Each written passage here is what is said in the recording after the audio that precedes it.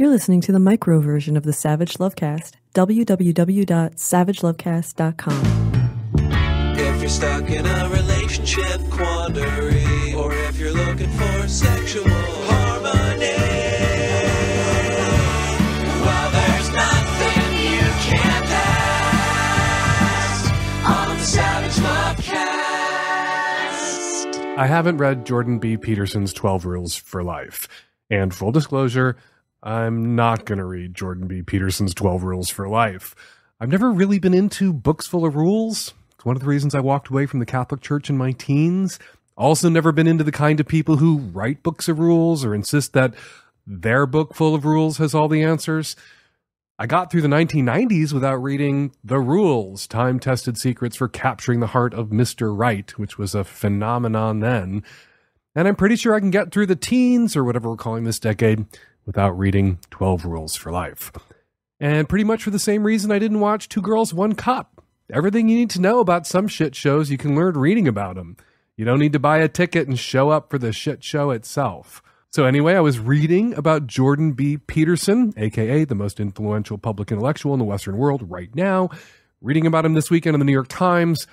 Peterson, if you haven't been paying attention, and I wasn't until very recently, is a psychology professor at the University of Toronto who rose to prominence when he refused to use or protested being compelled to use trans and gender nonconforming students' preferred pronouns.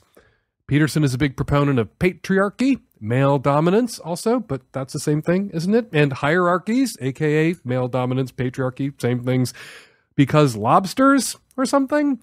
And he rails against the left because of the left's supposed devotion to equality of outcomes.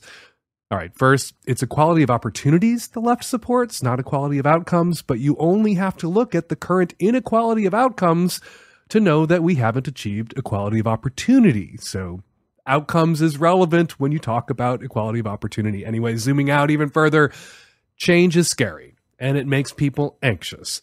And nostalgia for the 1950s, which Peterson endorses and promotes, nostalgia for simpler, more harmonious times that were neither simple nor harmonious for the people living in them then, it really is the big bottle of Xanax. Might make you feel a little less anxious, but nostalgia, like Xanax, is also going to make you stupid, suggestible, and easily misled. So anyway, I was reading about the Jordan B. Peterson shit show in the New York Times this weekend, a terrific piece by Nellie Bowles, look it up, and I wanted to share this bit. Violent attacks are what happens when men do not have partners, Mr. Peterson says, and society needs to work to make sure those men are married. He was angry at God because women were rejecting him, Mr. Peterson says, of the Toronto incel killer. The cure for that is enforced monogamy. That's actually why monogamy emerges. If the cure for men who kill women is women landing one or being assigned one, then how do you explain away the results of a Centers for Disease Control study that found that 55% of women who were murdered between 2003 and 2014 were killed by current or former romantic partners, compared to just 16% of female homicides that were committed by strangers? So Peterson would have us believe that men kill because they don't have partners, at least straight men do, and the solution to that, the fix for that, is to assign these men partners and enforce monogamy. And then you would have to enforce it because you would be assigning these men women who didn't partner up with these men willingly, which is some serious Handmaid's Tale shit. But again, women are likelier to be killed by their male partners than by anyone else in their lives. So it would seem that having a partner isn't, quote unquote, the cure that Peterson would have us believe it is. We've seen 3 incel attacks in North America since 2009. George Sodini, Elliot Rodger, Alec Manassian.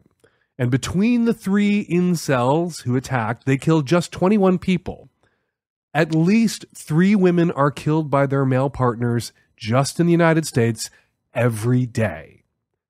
3 or more, which means husbands and boyfriends, men with partners, end the lives of more women in a week than incels have ended in the last 9 years. Half the men fail, Peterson told the New York Times, and no one cares about the men who fail. You know what? I care about the men who fail, and I spend a lot of time talking to men who are currently failing at relationships, at sex, at love, and I feel their pain. I empathize. But telling them that the fix, the solution for their pain is to return to the 1950s or to enslave women, neither of which is going to happen, that's not helpful. That's not how you show these men that you care about them. Because that is not going to happen. Again, it's not going to happen. Helping those men who have succumbed to toxic masculinity, to this idea that they are entitled to women's bodies, attentions, and that is, thank God, hashtag not all men, encouraging those men to have realistic expectations and helping those men who do want to mate to figure out what they're doing wrong, that's helpful. That's how you demonstrate to these men that you care about them and their plight. It does involve, however, telling people, men people, things they may not want to hear. And that quick fix bottle of nostalgia Xanax, always going to be a little more tempting than taking personal responsibility and doing the hard work of unlearning the harmful bullshit found between the covers of any book that claims to have worked out all the rules.